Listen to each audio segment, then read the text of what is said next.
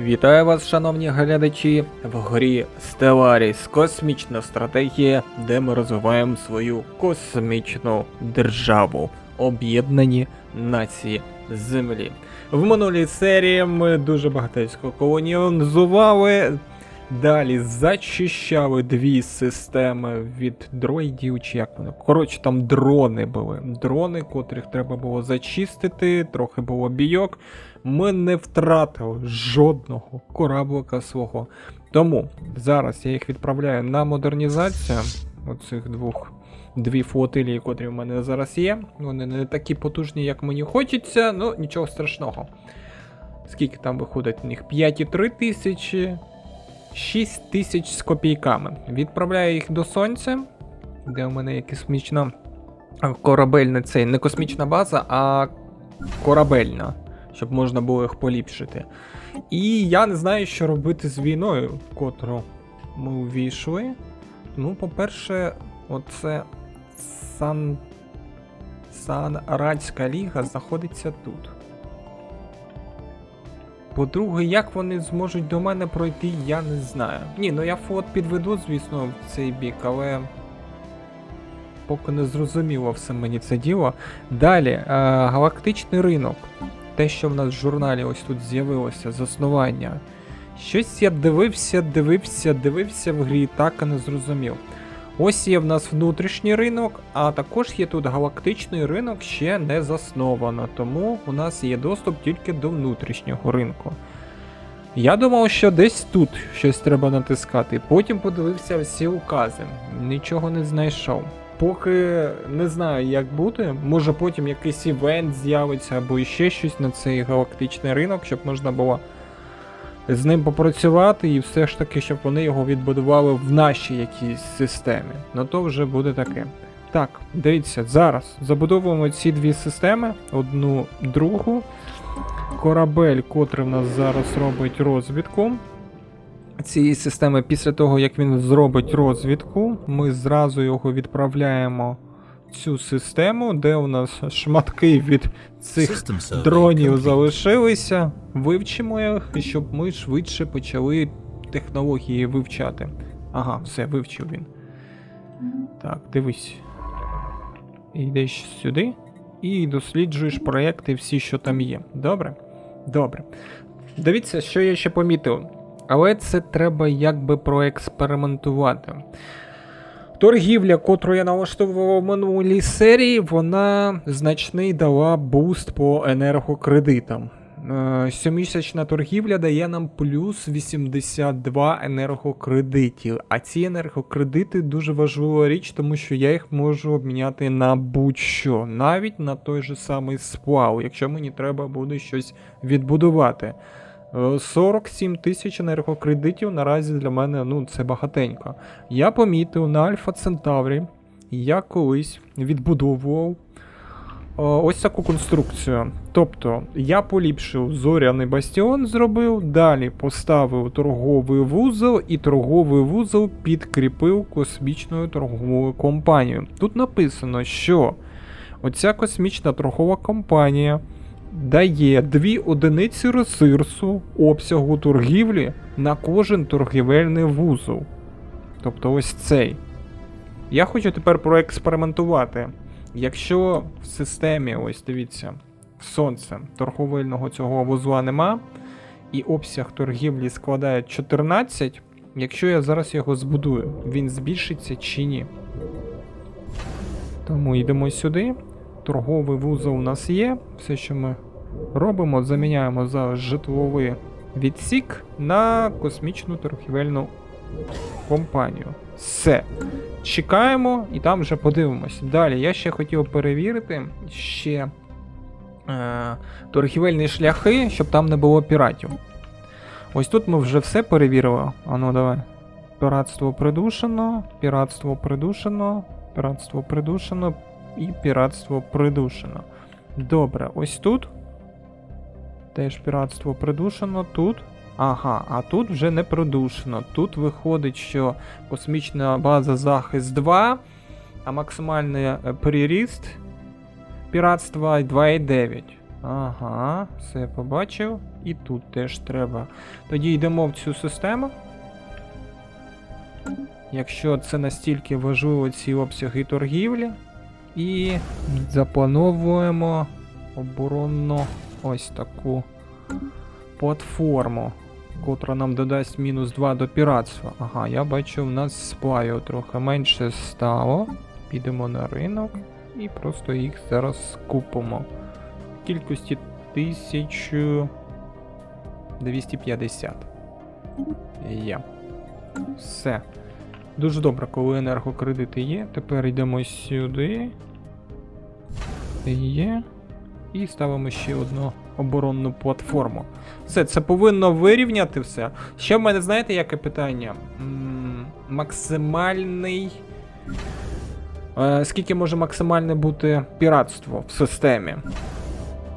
Оце в мене бентежить питання. Тобто ось тут наразі піратство наймаксимальніше, котре я зустрічав, 4,73. 4,73. Це воно йде за того, що звідси йдуть обсяги торгівлі в систему Сонце. А якщо я буду тут збільшувати обсяги торгівлі, то наскільки може збільшити піратство? Цікаво. Можна, знаєте, перевірити. Ось отут є у нас обсяг торгівлі 11,2. Вірно? Можна зараз відбудувати в цій системі. Не відбудувати, а просто зоряний порт поліпшити. Ага, він вже вдосконалюється. Ось через 155 днів якраз і ми побачимо, яке йде навантаження і максимально скільки може приїзд бути піратства.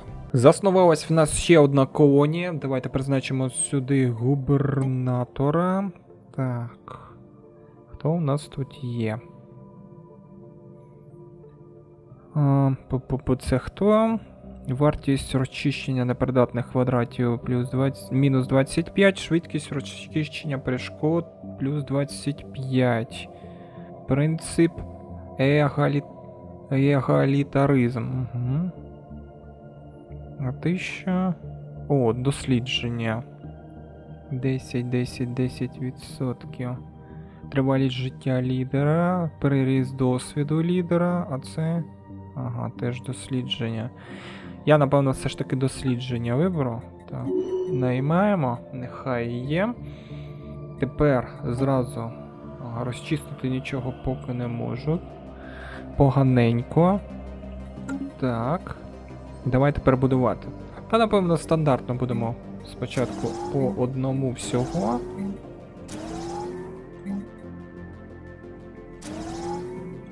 Чому відіймається стільки багато? Житло плюс 2, діяльність ферми плюс 2.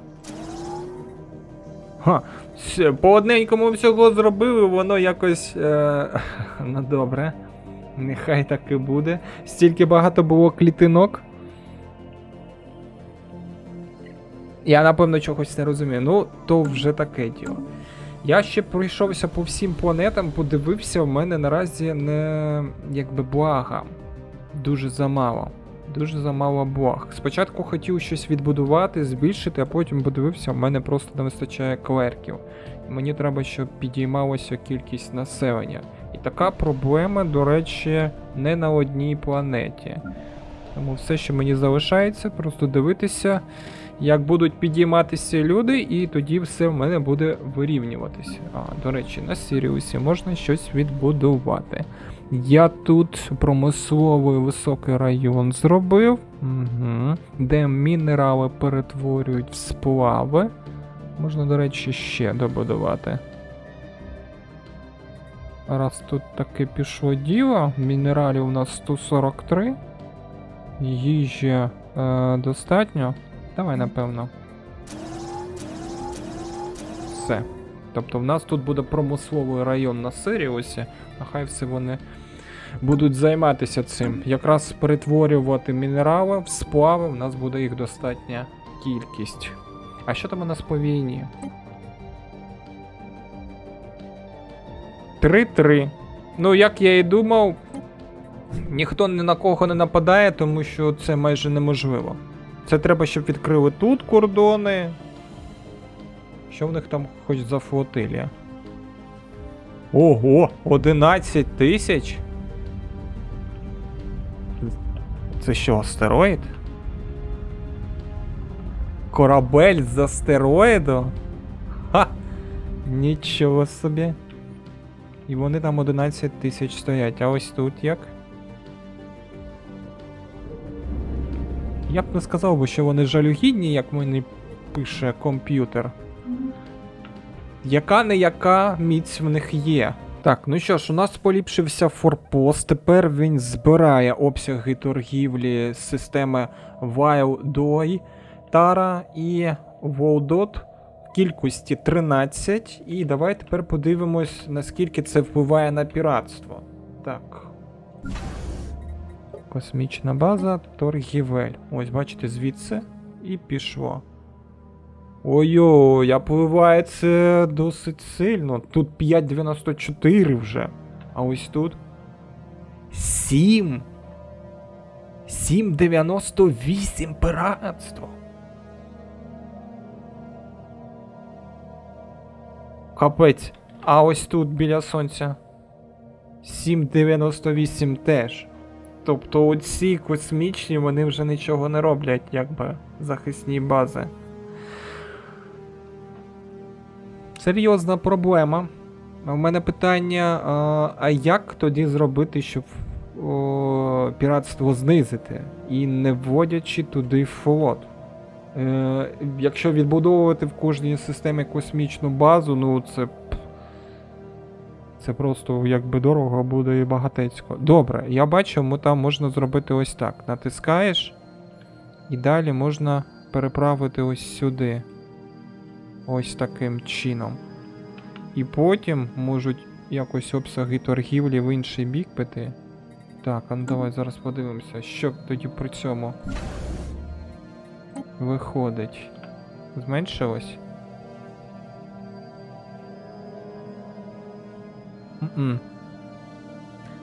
Як було 7,98, так і залишилось. Тобто ось тут, якщо я ще зможу відбудувати, то у цих двох системах це просто капець навантаження. І скоріш всього там будуть з'являтися потім пірати, якщо я нічого робити не буду. Тобто це не має сенсу сюди його направляти. Тобто я направляю сюди, а Сіабора зразу направляє їх туди. Це або повністю від'єднуватися. Так, а ну.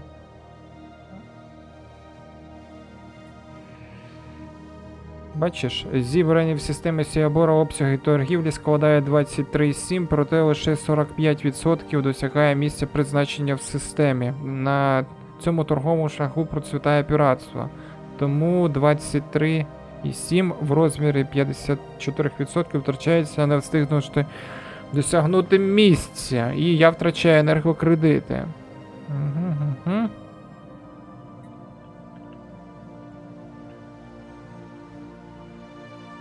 А якщо я сюди переправлю, ні?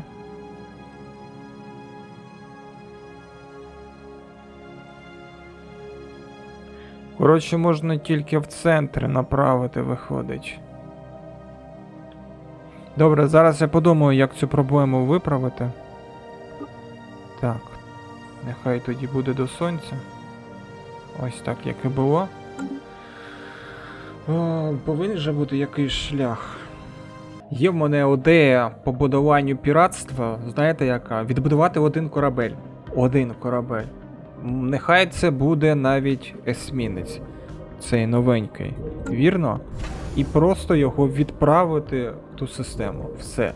Також я подивився, дивіться, що виходить, що засоби оборони, якщо поліпшена космічна база, то їх виходить 6. А не 3. Їх виходить 6. І якщо їх виходить 6, то можна такий обсяг торгівлі все ж таки якось придушити. Тому на майбутнє ті дві системи, котрі я показував, там навантаження буде, напевно, просто велетенське. Зараз я спробую відбудувати. Ану, крейсер будується 240 днів. Придушення піратства, диви, 6. Ану. Придушення есмінець піратства 8. Корвет. Придушення пиратства 10. Так, це ні, науковий корабель. Давай тоді 2 корветики. 2 корети.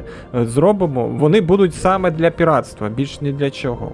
1, 2.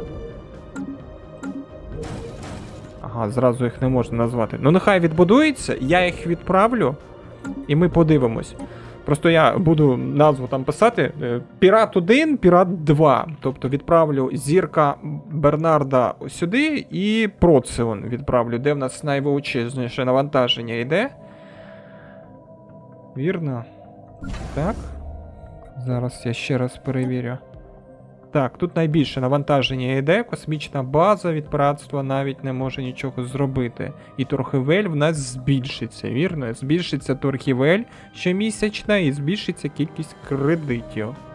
Все, працюю тоді над цим. Так, ну що ж, 2 кораблики я відбудував. Написано на них придушення піратства 10. Поїхали. Тобто, Пірат 1, Пірат 2, я їм назви дав. Цей вирушає сюди. Пірат 1, а це вирушає ось сюди. І все, що їм треба, щоб вони просто стояли. Більш нічого якби не робили. Якщо вони будуть просто стояти і якби це буде діяти, то я таки буду робити. Ну поки що. О, аномалію знайшли. Я вже забув, що таке аномалії. Дивне випромінювання. З підземних печер на планеті Електро-1 виходить незвичайне випромінювання. Можливо, це якийсь сигнал? Можливо, досліди. Так, заходять в систему.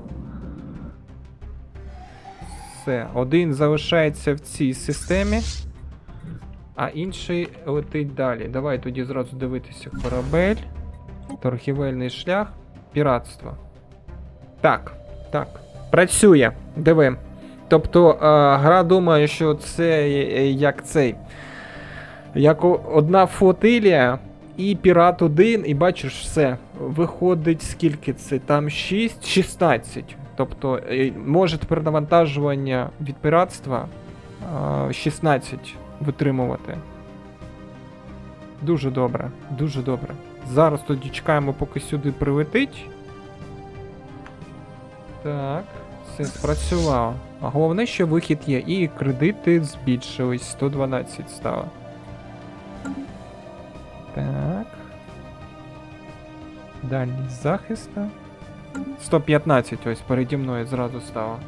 Кількість кредитів. Кількість стала зразу.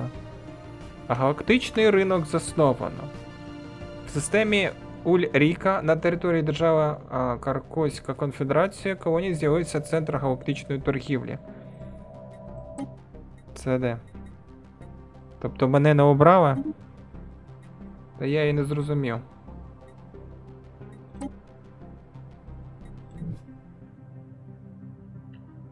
Недалеко від мене, до речі.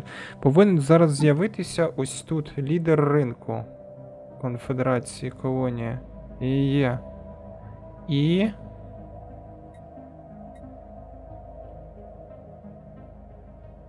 Десь я не бачу. Ринкове мито як було, так і залишилося. Галактичний... Може ціни будуть якби підійматися і... Ну скільки ось, якщо я хочу купити сплави. Було 9000, зараз 8. Ну може трохи дешевше стало. Але це не точно. Так, зараз я перевірю. Угу. Придушене піратство, все працює, все добре. Тут придушене. Тут... Ага, а ось тут вже не придушене. Тут 6. Диба. Тут 6 виходить і обсяг 7 там з копійками. А тут скільки? 4. Тобто і сюди треба буде Пірат 3 відбудувати. Добре, зараз я все це зроблю. І хочу зразу подивитися. Відбудувалась тут. Ага. Космічна торгова компанія відбудувалася. Обсяг торгівлі. Треба було подивитися, скільки було до цього. А, ні, збільшилось. Все, я бачу. Дивіться, 16 стало. Тобто це працює. Це працює. Добре, тоді зараз я ще один кораблик відбудую, котрий полетить сюди, де піратство просто велетенське наразі. Вірно? І вони будуть якби піратів там відганяти. Дослідник надіслав нам звіт про вивчену аномалію. Давайте зараз і прочитаємо. Випромінювання грибів. Глибоко під поверхнею планети Електра-1 мешкає дивовижний організм. Зразки та результати сканування показують, що це міцелій. Я навіть не знаю, що це за такий вид грибів. Міцелій. Однак розмір його спор на тлі звичайних грибів нашої рідної планети воістину величезні. Поверхня спор подібна до мерехтливого калейдоскопу. Їхній колір постійно змінюється в залежності від оточення. Але найдивніше, що міцелій ніби утворює єдину мережу, здатну випромінювати деякі сигнали. У всякому разі, так вважають вчені. В даний момент випромінювання дуже слабке, але якщо постаратися, господи, ми зможемо з'ясувати, куди веде цей сигнал. Ну, я так зрозумів, це як мережа. Це як мережа грибів, і вони видають сигнал. Спробуємо встановити, куди направлений цей сигнал. Ці спори можна продати. У нас немає часу. І дадуть єдності. Давай спробуємо все ж таки подивитися, куди йде цей сигнал. Так, стоп. Журнал. Ага, потрібен корабель дослідницький. Дослідницький корабель. Йди сюди. Дослідити проєкт, а потім вже будеш досліджувати систему далі. Цю систему я вже побудував, там форпост побудувати. І проблеми з торгівлею. Виходить, дивіться, Сіабора дає навантаження на торгівельний шлях. Ну, як я побачив. На торгівельний шлях. Цей торгівельний шлях, коли на нього йде величезне навантаження, починається якби з'являтися пірати. І я думаю, може навіть тут і піратські бази можуть з'явитися, якщо дуже сильне навантаження буде. Ось в системі, де ви знаходяться. Флот землі, флот Сіабора. Я вже перейменував, хто куди там йде. Пірат 1, Пірат 2. Так, тут не критично, ось тут критично. 7,6, тому треба відбудовувати Пірат 3. Тому що оці три системи, 1, 2, 3, на них буде постійно навантаження збільшуватися, тому що тут Сиріус, колонія, звідси постійно будуть йти якби обсяги торгівлі. Ось тут знаходиться у нас колонія Сіабора, потім вона звідси ще будуть обсяги йти, і будуть дві системи просто нереально якесь навантаження йти. Тому таким же самим чином зараз йдемо в корабельню, будуємо ще один кораблик, корвет класу Сакай. Пірат. А, все, зачекаю, вже відбудувався. Я вже відбудував, ось знаходиться. Зараз Пірат 3 його назову. Пірат 3. Є, і відправляю в систему, де йде навантаження. Пірат 1, Пірат 3. Ти у нас летиш ось сюди. Все, переміщуйся. Ну все, так, будемо стабілізувати. Коли знайду якийсь інший шлях, щоб виправити це піратство, ну, буду робити інший шлях. Тому що, якщо над цим не працювати, в майбутньому, я думаю, енергокредити якби можуть впасти. В прибутку і величезному. Вивчилась технологія реактор холодного синтезу. Я, до речі, зараз хочу випробувати її, подивитися, ставиться вона на корабель чи ні, щоб збільшити енергію. Так, нове дослідження. Що у нас тут є? Реактор антиматерії. От і як? А це що? Допоміжне управління вогнем. Встановлюючи допоміжну систему управління вогнем, наші кораблі можуть дозволити собі виконувати складні розрахунки, що підвищує точність. Я згоден, давай. Добре. Тепер поїхали в управління флотилією. Є, з'явився. Ось він. Реактор холодного синтезу. І тепер у нас плюс 30 виходить. Тепер можна буде збільшити щит. Вірно? Вірно. А ну давай. О, тепер щит 200, броня 130. Ну і регенеруюча броня виходить ось так. А комірки нема? Ага, тут тільки такі. Все зрозуміло. Це зберегти. Мені дуже потрібно було на есмінець, щоб трохи більше було. Ану. 64. Так, щит 200, броня 500. Давай спробуємо. О! 300-390. Це мені більш подобається, якщо так. Так виходить 260-400. Добре, нехай будуть однакові. 390-300. Добре. Так, тут більш нічого чіпати не буду.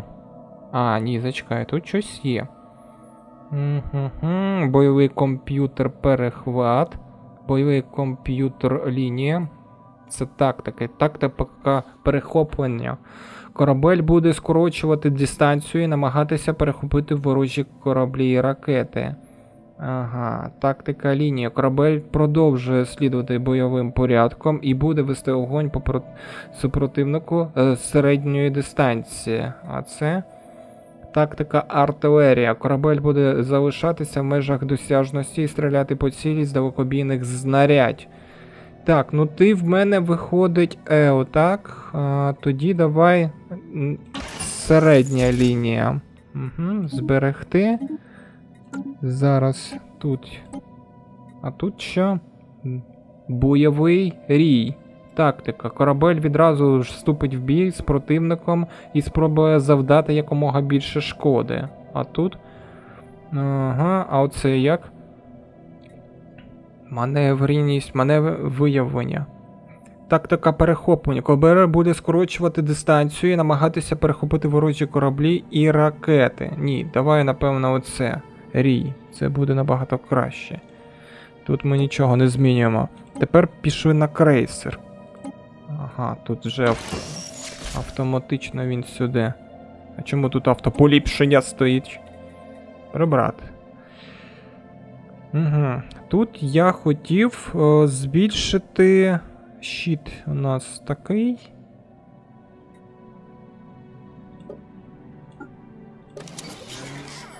Ага.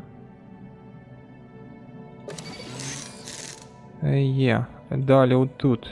Я щось не зрозумів. Тут зовсім налаштування не такі, як я робив. Тобто отут автополіпшення все мені зруйнувало? Ах ти ж...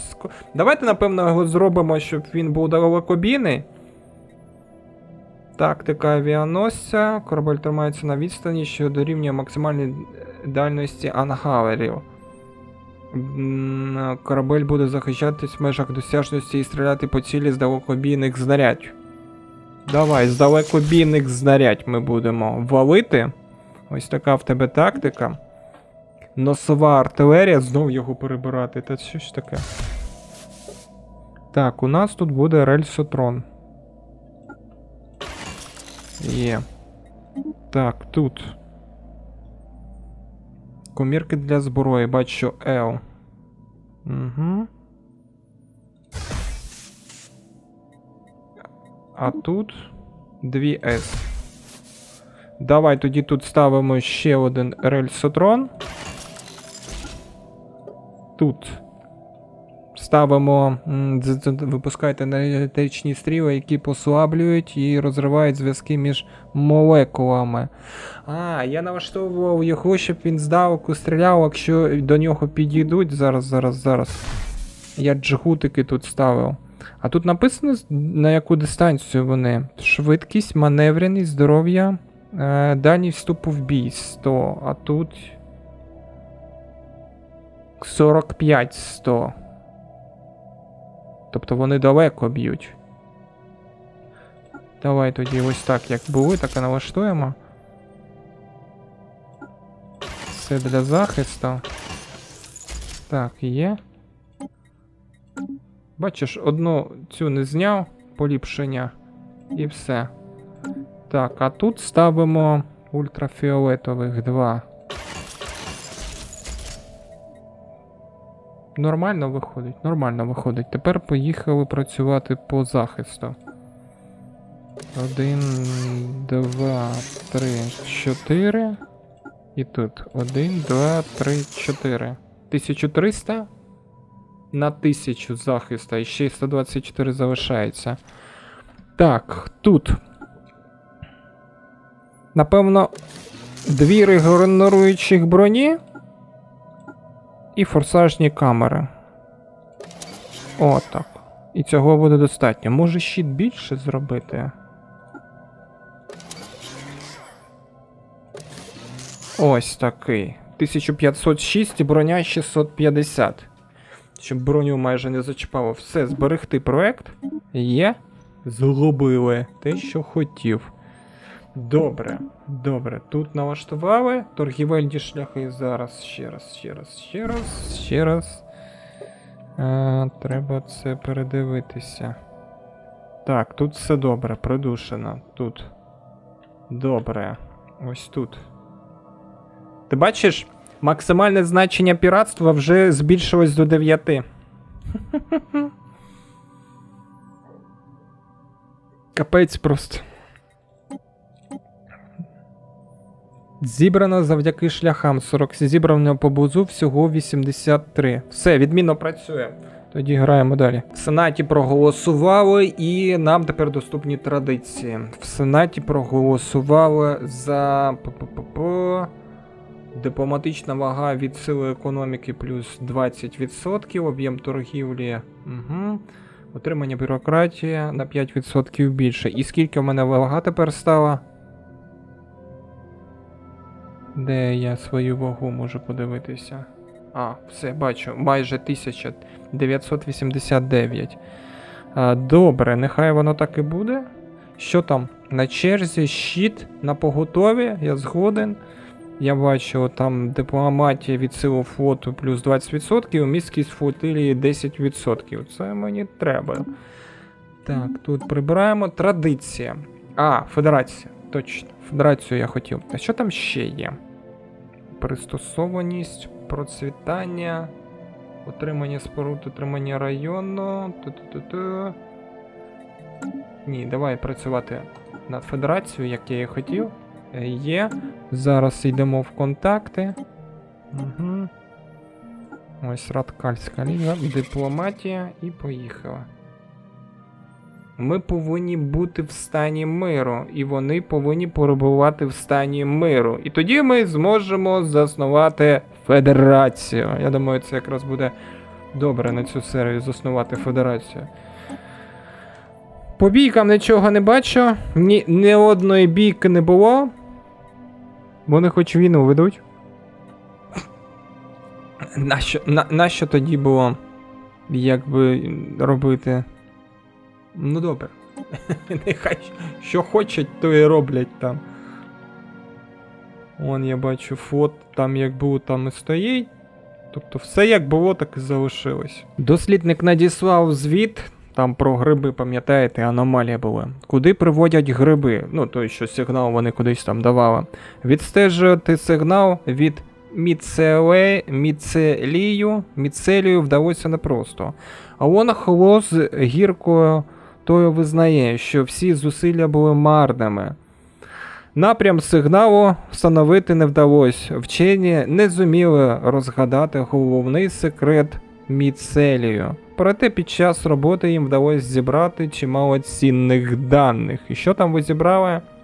Ага, соціологію 1800 зібрали. А що в мене там в технологіях по соціології? У мене міськість флотилії. Ну, це добре, чому ви? Чому ви? 35 місяців зразу з 55. Нормально, нормально. Так що добре попрацювали. Тепер тільки досліди повністю цю систему, щоб я її мог забудувати. І буде відмінно. І всі системи, котрі я тут заплановував, вони забудовані. Так, тепер. О, диви, вже 17. Нічого собі. Нічого собі, як зростає, і енергокредити зростають, і все зростають. Зараз я тут ще передивлюсь. Ага, і зростає значення піратства.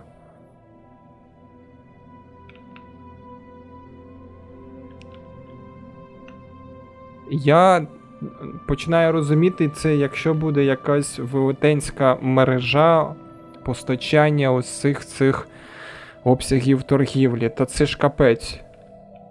Це капець, скільки піратів буде. Що там трапилося? Припинили суперництво. Ага, все, вивчили систему.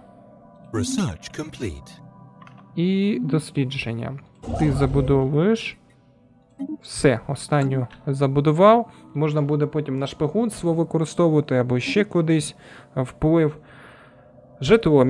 Міські райони +1. Здатні змінювати погодні умови планети для придушення деструктивних явищ природи. Дозволить полегшити підтримку житлових будинків і відкриє нові райони для проживання. Це я вивчав, щоб на землі, якщо я вірно пам'ятаю, населення там вони. Угу. Все, бачу, спав дебаф. Тепер ріст населення йде добре, і вони не пишуть, що треба їм додатково райони. Угу, це добре. Що ми можемо вивчити далі? Зоряний бастіон можемо вивчити. Після вдосконалення зоряного порту до зоряного бастіону можливо наявність 2 споруд та підтримки 4 модулів. Цивільні виробники. Ага, це споруда. Приблизна продуктивність. Фабрика синтетичних кристалів. Перетворює мінерали в рідкісні кристали. Броня 3. Та-та-та-та-та. Я, напевно, зоряний бастіон заберу. Мені зараз він потрібен, тому що я бачу в них вже такі серйозні космічні бази, не те, що в мене. Ану. Ну так, у них там велетенські вони ці космічні бази. Я собі теж таку хочу зробити. Ну що ж, дослідження завершено. Зараз ми подивимось допоміжне це управління. Поїхав зразу нове дослідження, дивитися, що в нас є. Транзитний вузол гіпердвигун 2. Ми дізналися про існування точок простору, де корабель втратить менше енергії на створення входу в гіперкоридор. Це відкриття дозволить нам створити гіпердвигун нового покоління. Ага. Рентгенівські лазери, наукові комплекси, лазер видобувного дрону. Давай, напевно, оце гіпердвигун вивчаємо. Є, і я хотів на планеті Сіабора все ж таки напрям їм дати, що вони будуть робити. На Офлет я поставив, щоб вони будували енергетичний район і міський, і чомусь там було стільки комірок багато для будівництва. А зараз не дуже. Ну, добре. То вже таке. Давай, напевно, зробимо так. 2 райони, тому що 3, я подивився, 2 райони є. Далі. Оце в нас є промисловий район на Сиріусі. Він відбудований в великій кількості, вірно? Тобто, нехай Сіабора займається тим, що тут буде велетенська кількість енергії, енергокредитів. Давай так і зробимо. 1, 2, 3. 1, 2, 3. Ну, нехай стільки поки відбудує, а потім будемо доповнювати, щоб збільшувалося. Є, що у нас по енергокредитам? Я, до речі, пройшовся по ось таким станціям. де в мене збираються ці торгівельні обсяги, і вирішив там побудувати торгівельні космічні компанії і підтримати комірками торгівельних вузлів, щоб подивитися, наскільки це все збільшить торгівельні обсяги. Також пішов до журналу і подивився, що ми, ну так, потихеньку почали рухатись доверху. У нас 2500 рахунок став. Тобто ці торгівельні обсяги таки дуже сильно впливають на економічну міць. Буду тепер знати. О, невже виучилась міськість флотилії? Це добре, тепер у мене 80. Поїхали, нове дослідження. Так, межа керованої флотилії 20. Торгівельний мегакомплекс. Оце, до речі, мені потрібно. Торгівельний мегакомплекс. А що там ще? Торгівельний гігацентр. Один клерк збільшує одне плюс блага, а це ще реєстр гіперкоридорів. Допомагає дружнім кораблям в системі виконувати надсвітлові подорожі, визначаючи ідеальні умови для виходу в гіперкоридор і оптимізування прогнозовані маршрути. Супер розважальний центр. Блага плюс 40. Ого! Але я не знаю, напевно, підземну колонізацію вивчу, щоб можна було непридатні квадрати ще розчищати. Тому робимо ось це. Наразі. Збільшилась флотилія. Зараз трохи пограюсь ось тут з флотилією. А от скільки там? Так, флотилія ось твоя, виходить 10 їх, так? А тут 50. Ну ось якраз я тебе об'єднаю, щоб вона одна велетенська була флотилія. Так, сюди відійдьте. Генерала тільки треба буде зараз зняти. Так, генерал. Як зробити так, щоб тебе не було зовсім? Так, напевно. Так, все вірно. Тепер натискаємо об'єднати. Все, тепер максимальна флотилія 66,6 тисяч. Міць флотилії. Давай це все діло під'єднаємо есмінцями. А чому крейсер я не можу? А, у мене недостатньо цих сплавів. У мене недостатньо сплавів. А ну пішли поторгуємо трохи.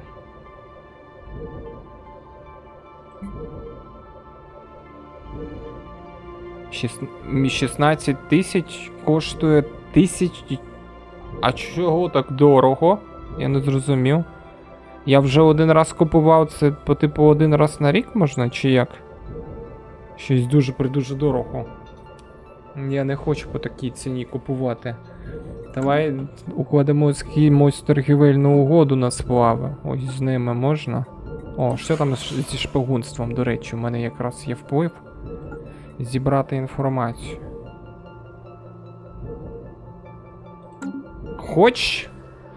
Я хочу з вами зробити федерацію, але треба з вами трохи пошпигувати.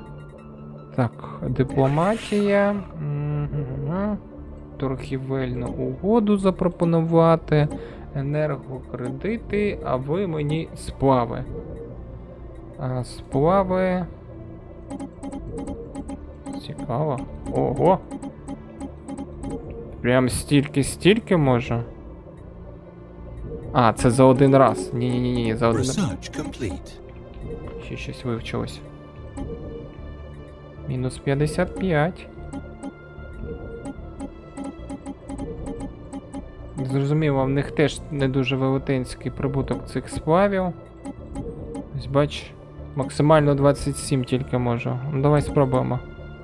Ага, так не хочуть. А на термін 10 років? Це дуже дорого. Ні, я на таке не піду. Давай тоді запропонуємо торгівельну угоду. Ми сплаваємо за один раз, щоб купити певну кількість. Скільки вони зможуть дати. А в них теж сплавів немає. Ай, що ж за країни? Так. 112 сплавів може продати. За скільки? Так, скільки?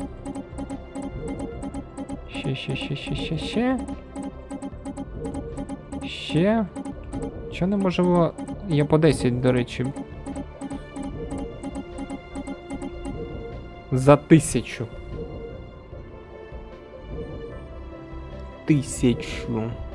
112. А на ринку? Серйозно? Так це... 125 за 1500. Коротше, однаково виходить. Ну їх.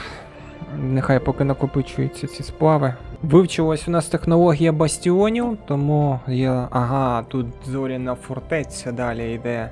І видобувна станція виробництва. Ці потужні лазери ближньої дії можуть зверху розрізати камінь, наслідок чого підвищують ефективність видобування мінералів. Давай, ось це. Зараз я подивлюсь, що там таке. Та пішли ви, оголосили суперництво. То мені якось до одного місця. Ось ця флотилія. Ага. Так, диви, ти в нас будеш пірат 4, по-перше. Зараз я подивлюсь, де там навантаження йде. Я хотів тебе туди відправити. Пірат 4 проти піратів є. Зараз, одну секунду, я подивлюсь. 5,79. Тут добре. 2. Ага, тобто ось сюди я ходив. 5,79. 11.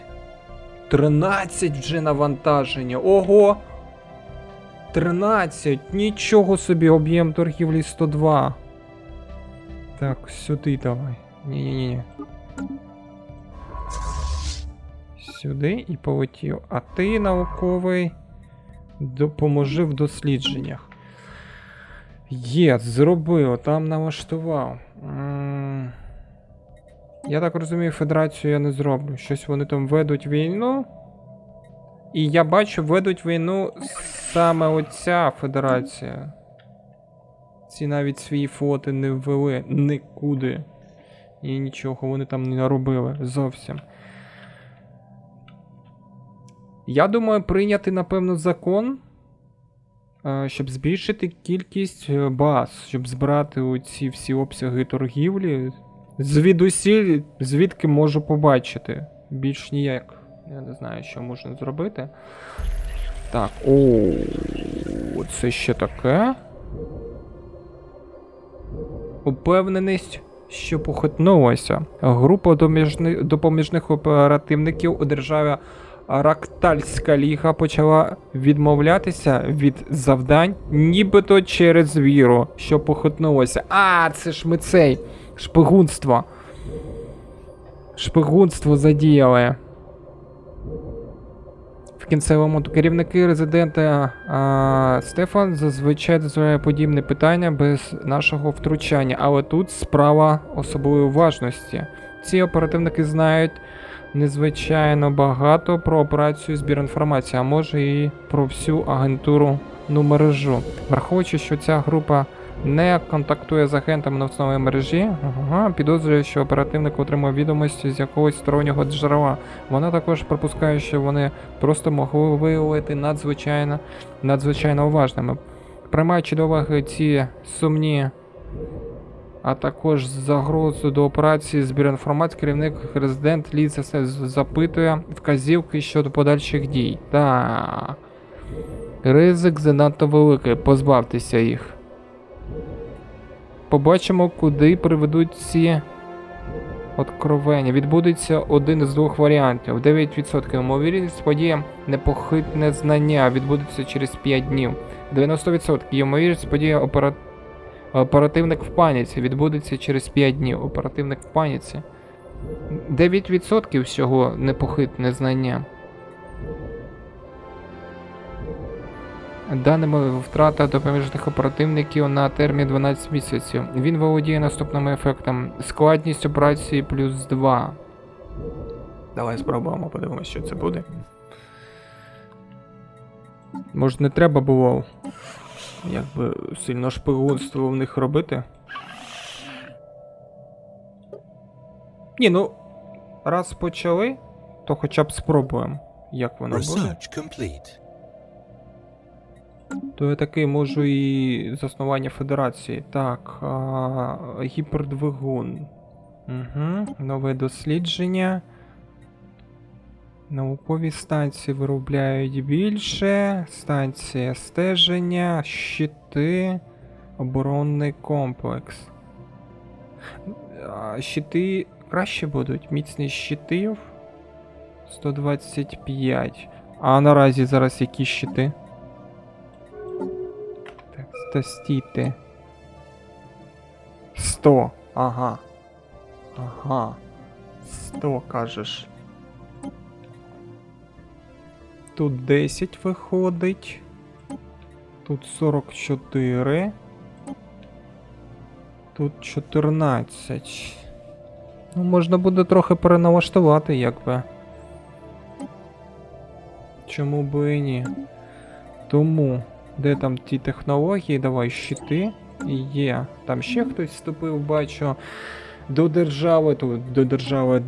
галактичної спільноти. Коротше, гра переходить в такий режим, коли ти починаєш займатися мікроменеджментом. Тобто я зараз слідкую за планетами, слідкую, щоб все було добре. Дивлюсь, що в мене не вистачає населення, і блага в мене просідають. Слідкую за тим, щоб ці блага, ну, якби, торгові обсяги збільшувалися. Далі в журналі намагаюся дивитися, на яку я позицію ось тут виходжу. Дивіться, 2600 вже, бачите? Тому треба буде над цим працювати і видивлятися. Я вже не знаю, створювати федерацію чи ні. Може просто війною піти. Хоча б спробувати. Ось ці червоненькі, вони як до нас відносяться? Ворожнеча. Ну ось, можна буде спробувати якби війну оголосити і спробувати на них піти. А можна, якщо ворожнеча, шпигуна тоді? Можна. Можна це зробити. Може через агентурну мережу попрацювати і потім вже. Що в нас по планеткам? Тут нічого. Сиріус все забудоване. Ось тут тільки залишилось підналаштовувати трохи. Бач, блага трохи падають. Треба буде подумати, що там відбудувати. Так, Сіабора. Я тут вирішив будувати енергетичний район. Давай, напевно, і продовжимо. Нехай це буде купа тут енергії. Купа енергії. О, ще може. Давай тоді ось сюди один.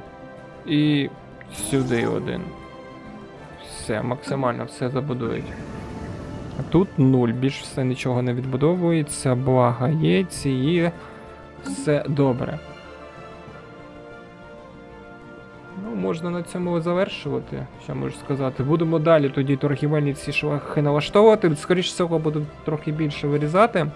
Тому що вже не подій ніяких немає, нічого немає, там приймаються закони, щит на поготові, прийметься, міськість флотилії збільшиться, тобто сфокусуватися на флоті, щоб його більше відбудовувати. Я думаю, це буде варто того зробити. І переробляти ті ж самі мінерали в сплави, щоб їх трохи більше було.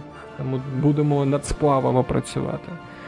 Дякую тобі за перегляд, став вподобайку і зустрінемося в наступній серії. До побачення.